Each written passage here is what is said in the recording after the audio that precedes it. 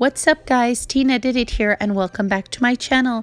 Today I have this Christmas stocking post for you guys using Dollar Tree items. The only thing that's not from Dollar Tree is the wood itself, and you guys know I buy that from Home Depot for like $2. So if you want to see how I made this, keep on watching.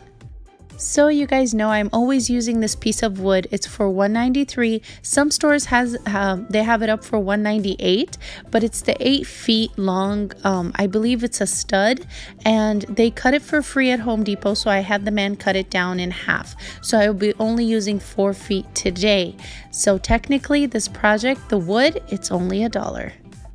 You will also need this picture frame that holds 3 photos, I believe 4x6s. These self-adhesive hooks, I believe they have silver as well. Silver would look great on this project since I'm focusing on white and silver. These picks, they're not out at Dollar Tree yet. I have this from last year, but you can definitely wait until they bring them out again. And then shower rings. I'm using the clear one, and these hooks I purchased from eBay. I just have them at home. And this spray paint from Walmart, 96 cents, Snow White acrylic paint, and we're also going to need this bracket from Dollar Tree. You can find us by the garden section, probably, if they're still out there. Hopefully they still have them, but you're also going to need your hot glue gun and your E6000. So what I did first is I took the spray paint and I sprayed the bracket and the picture frame, the frame itself. Then I went in with the E6000 and hot glue and put the glass back in there. That's all we're going to need. We're not going to need any of the backing of the frame. So it's just the glass. And now I'm going to go in with my Snow White paint and I'm going to paint the entire wood. Remember you guys, the wood, it depends how clean it is when you buy it. Sometimes it might need some sanding. So if it does, go ahead and sand it down a little bit and then go ahead and paint it. And then for the bottom of the post, I have some wood samples. These are completely free at my Home Depot. So I grabbed 4 and then I glued them together. I forgot to mention that on the supply list, but that's okay. So I glued them together using E6000 and I set that aside to dry. Now for the bracket, after I painted the wood and the bracket spray painted, I'm going to leave some space from the top of the wood and I'm going to glue the bracket using E6000. Once that's dry, I'm going to take my hooks and I'm going to peel the back. So I'm going to try to take as much foam as I can off of the backing so the E6000 can hold on to the hook itself properly and nicely. It won't fall off. But you guys, I want you to realize that Christmas, of course, tons of different colors. Here I'm just showing you an example of white and silver because I wanted something white in my house, but you can definitely do this red and gold, any color you want. And I understand Christmas, make it fit your own decor. I'm just showing you the idea and then you gotta make it match with your style. So now, as you can see, I didn't get 100% of the foam off, but that's completely fine. You're just going to go in with your E6000 and you're going to glue it around the wood piece. But you're not going to put anything under the bracket because that's where your frame is going to go. So nothing on the right side.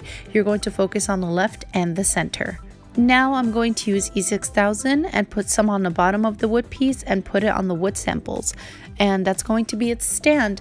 Now for the frame, I was going to originally, you guys, put this Happy Holiday stickers, but I ended up changing my mind in the end. But I forgot to mention that I glued on the hooks on the back of the frame using my E6000 because that's how the curtain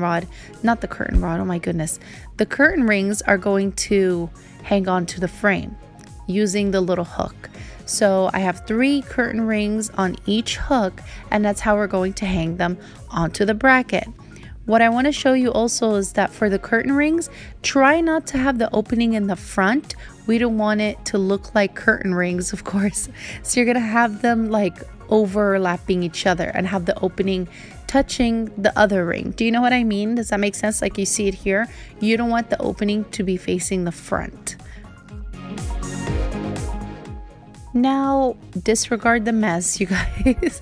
I'm just working on a random piece of paper, but I grabbed my pick and I'm going to decorate the back of the frame. Now I'm just going to go in with my hot glue gun and glue them onto the frame. So you guys, I just added a little decoration. I put the letters, this alphabet stickers, Let It Snow, and then the snowflake I had from last year.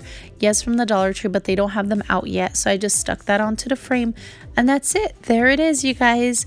Let me know what you guys think down below in the comments, and make sure to subscribe to my channel for more great ideas like this one and very affordable. So, yeah, you guys, I just wanted to let you know that in the bottom, I know it looks a little empty, but I'm going to add reindeers and ornaments later on when Dollar Tree has them. So I put in this snow that I had from last year, and you guys can see I added a little bit of ornaments, but I might make like a little village down there with little reindeers and people.